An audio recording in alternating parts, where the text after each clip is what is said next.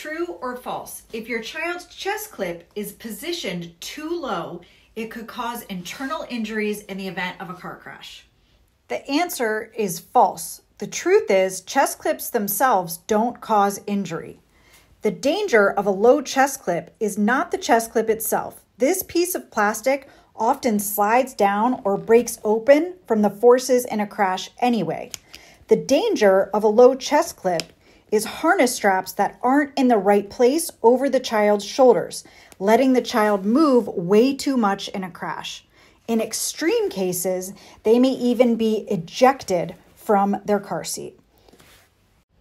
So now you know, a chest clip properly positioned at armpit level has everything to do with keeping those shoulder harness straps in place and your child best protected in a crash. Not to worry, if your car seat does not come with a chest clip, it was designed differently to do the same thing.